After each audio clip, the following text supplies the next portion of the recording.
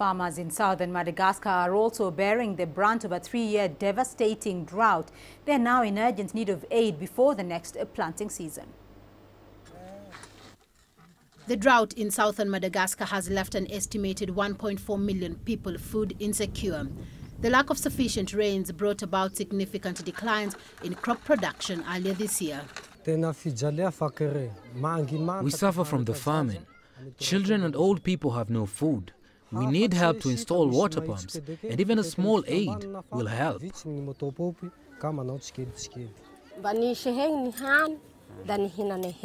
the past, we had food to eat. Now, we have nothing to eat. There's no rain, so we can't plant. All the crops have disappeared. There's nothing.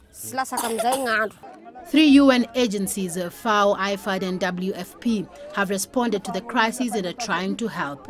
Joining our effort, it makes the difference.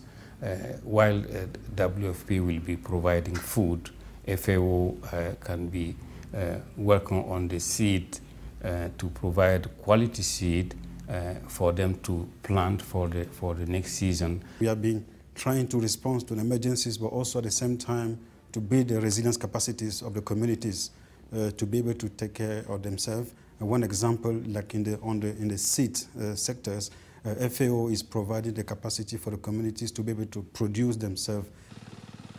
The immediate agricultural response is targeting 170,000 small-scale farming households in the worst affected districts. WFP is also scaling up its ongoing food and cash relief operations to reach nearly 1 million vulnerable people by the end of this month. Celestine Carone, CCTV.